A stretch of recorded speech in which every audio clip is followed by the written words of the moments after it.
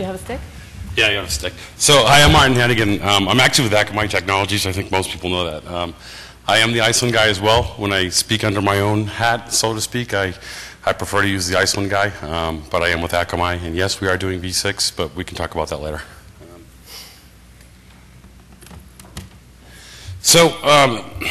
Today I woke up and thought about how I might contribute here, and I don't have anything as cool as DNS or BFD.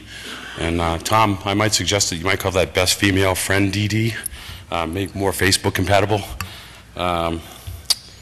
Okay, so if you're interested in something really geeky and engineering-like, this is not the talk for you. Go have a break. But if you care about how much it's going to cost to operate your network in the future, you might want to pay attention. This is a Windows machine. I don't know anything about it.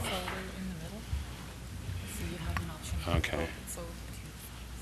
Got it.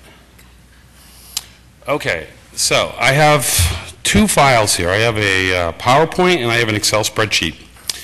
And found a problem. All right. So Macs and Windows machines don't like each other, I guess.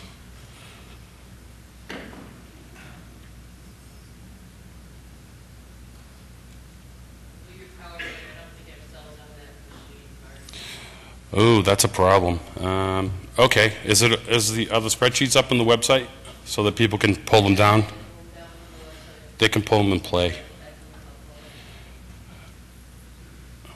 Don't save. Right, but what I tried to open was the PowerPoint. Oh. I'm so scared to do this, but I will. Okay, I guess that's okay then. Okay, so this talk is about IPv4 costs after depletion.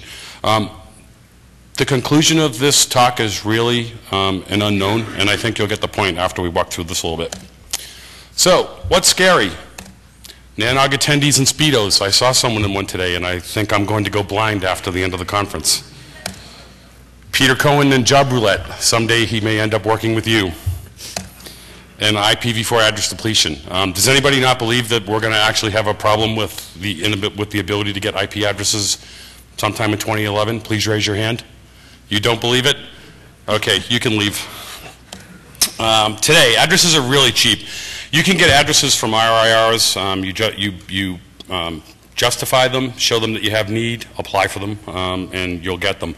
Supply, even today, supply exceeds current demand. You are able to get addresses. A /20, for the purposes of this presentation, is a fairly common and typical allocation. Average pre-depletion cost of a V4 address, I looked at what the cost of and the equivalency of a small org for all the RIRs was, and it's about $1.52 on a yearly recurring basis. That's pretty good. So as we approach depletion, the IANA and the RIR system will most definitely exhaust in 2012. Does anybody not believe that? Okay, good. Demand will most definitely exceed supply. Does anybody not believe that? Okay, you can leave.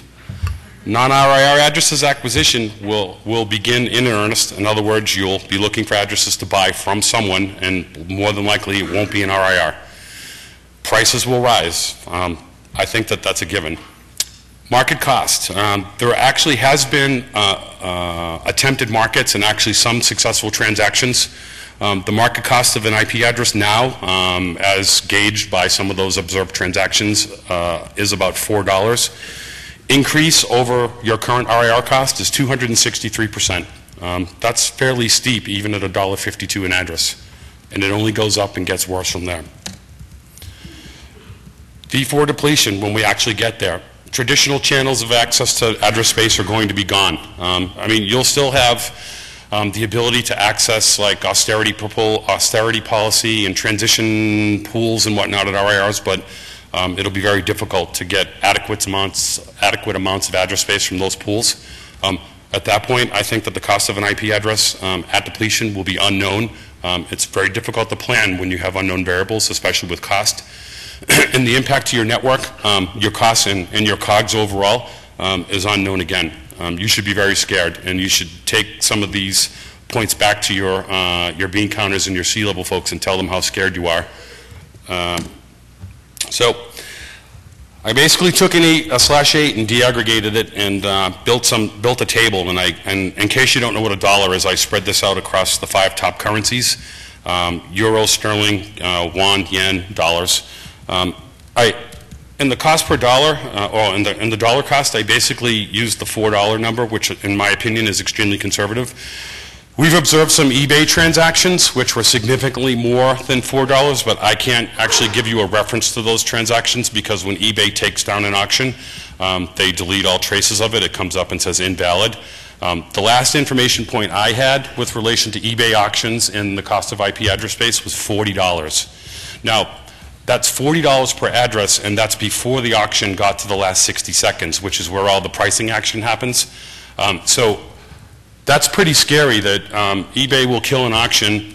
We have a reference point that a single /32 is at $40 and that it never made it to the close.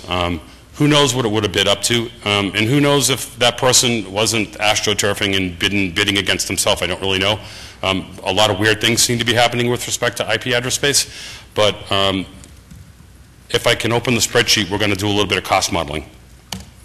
So some of the questions that you may have.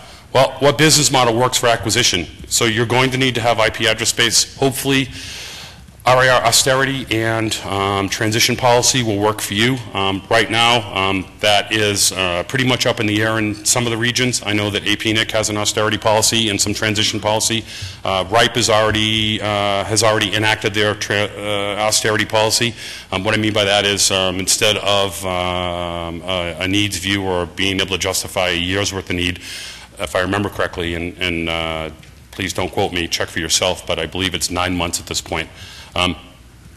What business model is going to work? Are you going to buy them? Are you going to lock them up for a certain period of time and make some kind of take or pay arrangement? Will you place them in escrow while you clear title? You just can't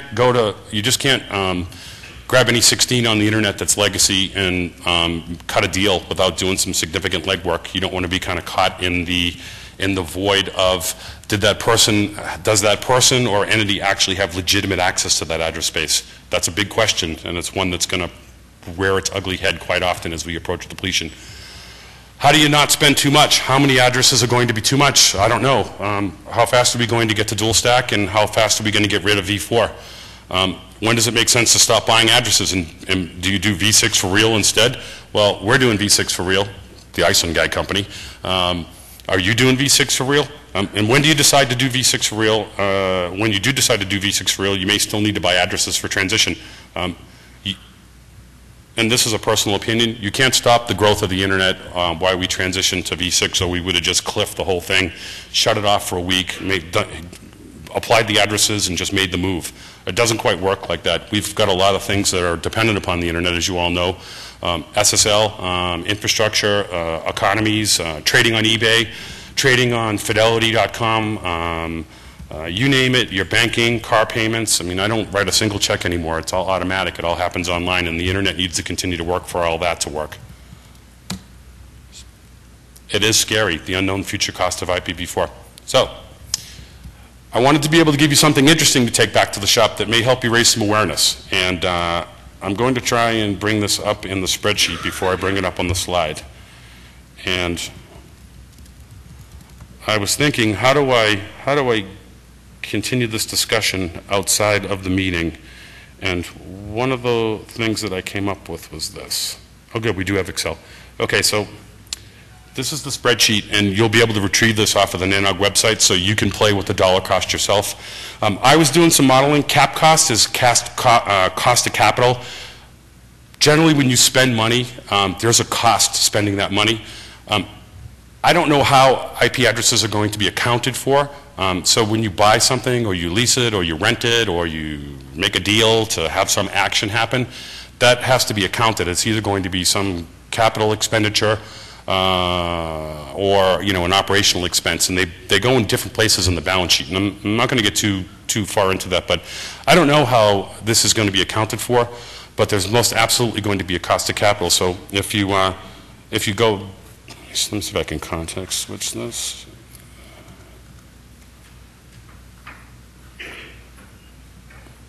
So if you go back to this chart, and sorry, I'm not a Windows user. Okay, so go to the bottom of the chart in the adder count and look at the /8, and then go directly to the right and look at the value of that /8 at $4. That's real money. If, for example, you had that cost, and again, I'm not really talking about a business model. I think that that'll be left up to other people. But if you have that cost, that's a significant amount of money, and that's going to come off of some portion of your revenue, be applied as some expense over some term. If you're going to acquire something like a /24, for example, at $4, it's only $1,024, but at 100, it's much more expensive. I think 100 is actually fairly realistic, and I've been using 1,000 as an amplifier. Not so sure that's unrealistic, but I don't have anything to really back that up right now. So my point is, it costs money to spend money. Your money, if you can't spend your money because it's tied up and it's being expensed over a period, it costs you money. Okay. So, back to the spreadsheet. Not Tom's thing? All right, let me get to the last slide. Okay.